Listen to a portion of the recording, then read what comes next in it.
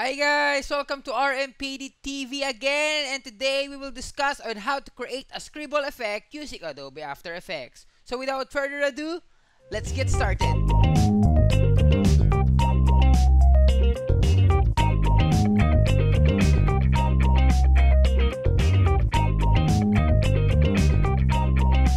First, let's open our Adobe After Effects.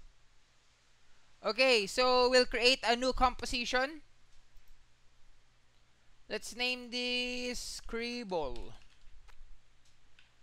with 1920 by 1080 with a frame rate of 30 and background color of black, then duration of, let's say, 7 seconds.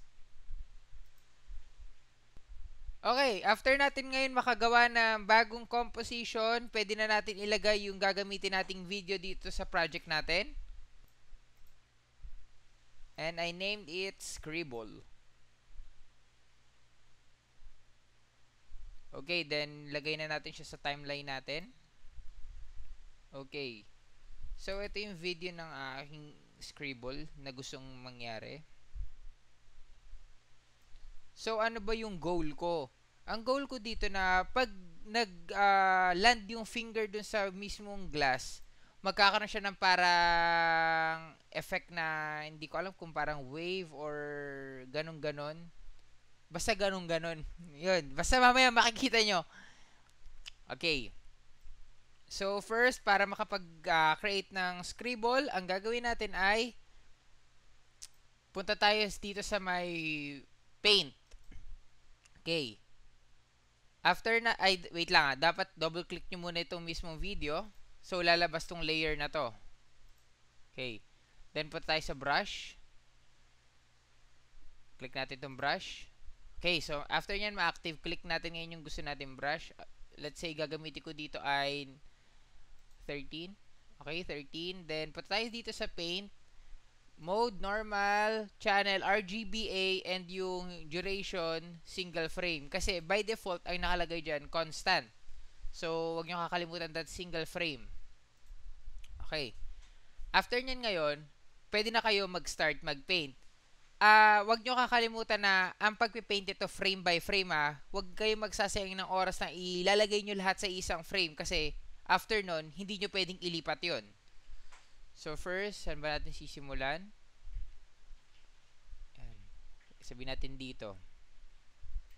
Okay. Actually, madali lang siya. Ang magiging problem lang nito talaga, matrabaho. Okay, to click the next keyframe, you can press page down, next keyframe, page up, previous keyframe. Okay. So, next keyframe tayo.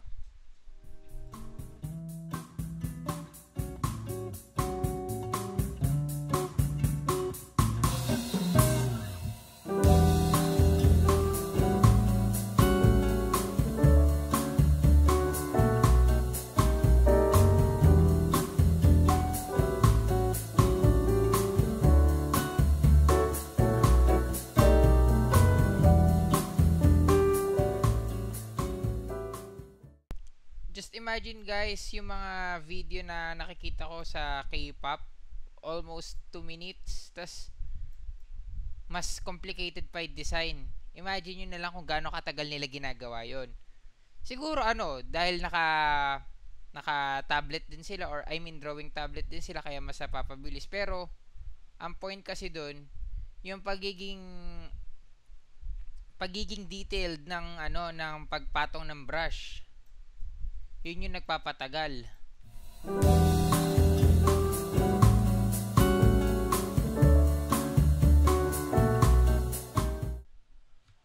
Okay guys, so balik na tayo dito sa ating composition. Then magke-create tayo ng bagong solid. Right click, then new, then solid. Yung size niya based sa composition, which is 1920 by 1080. Then yung color, adjust nyo to color black. Then click OK. Then after that, open nyo yung Scribble nyo, then look for effects. Then open nyo effects, click nyo tong paint. Copy nyo siya, then i-paste nyo siya dito sa black solid.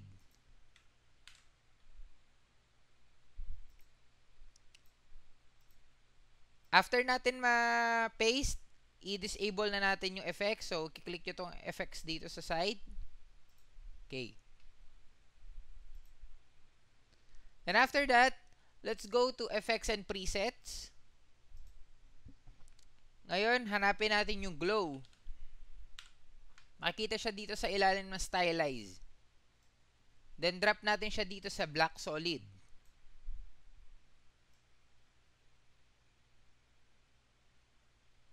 Okay, after that, adjust natin yung glow threshold to 50. And yung glow radius to 25 or 30. Let's say 25. Okay. After that, palitan natin yung blending mode from normal to add.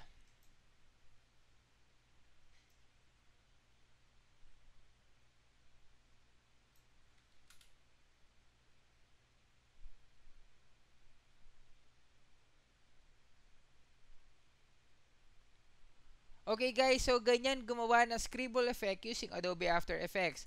Guys, if hindi pa kayo nakasubscribe, subscribe na kayo sa channel ko para lagi kayo updated sa mga next tutorial videos ko. Thank you for watching and see you on my next tutorial. God bless!